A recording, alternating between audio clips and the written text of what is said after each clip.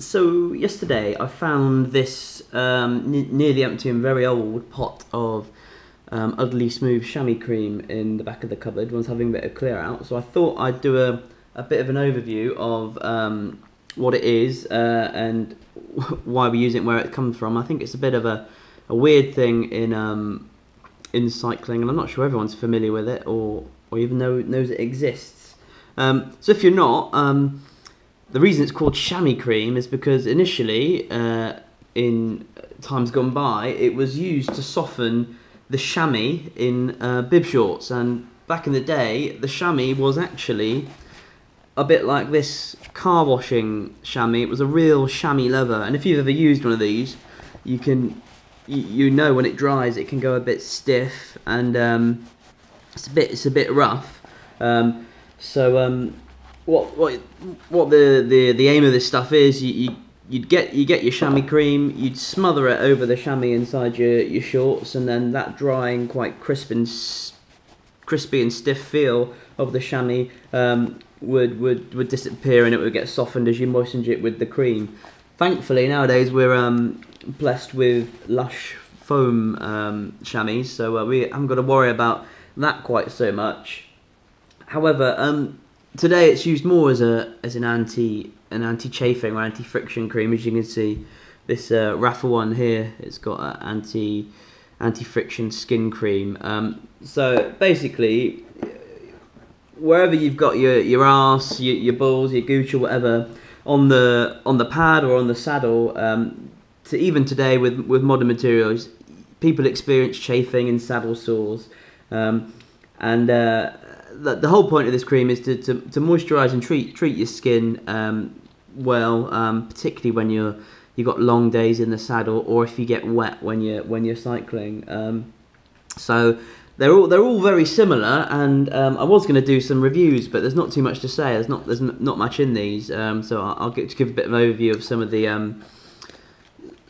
the features, if you like. So basically, there are two main schools of thought when it comes to applying this stuff.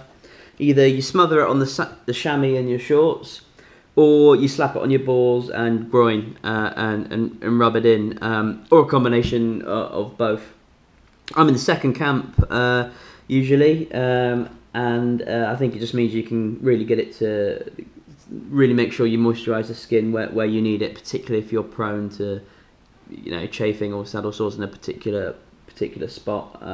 You can just make sure that it reduces irritation as much as possible. So this isn't really a review, but I've put them in roughly what order I think of which ones I think's best. This being the worst, and this being the best one. There's really little in it. Cost is one of the main considerations, which is why I've put the Rapha one in the middle and not at the end. So this Udderly Smooth one, it was 10 quid I think at the time, 220 grams. It's quite runny. It's got a very lightly scented, but it does the trick. Not too much to say about this one. It's pretty standard, and like I said, it's quite runny. It's the runniest of the three here anyway. The second one is the Rapha chamois cream, and no surprises here, it is the most expensive. This was a gift, but it's only 150ml, and that is £15. So that's quite a bit more. The texture on this one is really nice. It's not runny at all, but it's almost silky smooth, and it's really smelly. It really smells of lavender. But it's quite good. Seems quite good lasting, and it's sort of makes your skin tingle a very little bit, so you know when it's on there. I'm not sure what they've got in there to make it do that, if it's peppermint or something. It just sort of tingles on your skin. You know, to warms it up a very little bit. It's quite nice. 15 quid for 150ml though. I tend to apply a lot of this stuff. You need to be quite liberal in your application of it, so that's quite expensive there.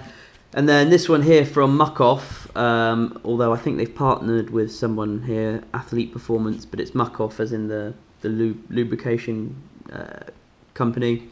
This is £15 again, but it's 250ml, I think. Yeah, 250ml in this one. Again, this one smells really nice. I don't know what it smells like, but I really like it. And it's just a bit thicker. If I just show you the consistency of this one, so you can see how thick this is. It's certainly not runny, but the texture is really nice. It's really smooth. Just don't want to double dip. That one there. However, this Muc Off stuff is much thicker. So you can see there it's much thicker, and I think it feels like it might last a little bit longer because of that. And when you're rubbing it in, it takes a little bit more to rub in. Again, this one, it's got something in it as well, which makes it tingle a little bit. You know, once you've put it on your bits, that it's there. Smells nice. Again, you don't need to use quite as much of this as you do from, shut up Alexa, as the Rapha one, and it's a bit cheaper. So there we go. That's chamois cream for you. If you have any questions, please message me or leave a comment below. And as always, please like and subscribe.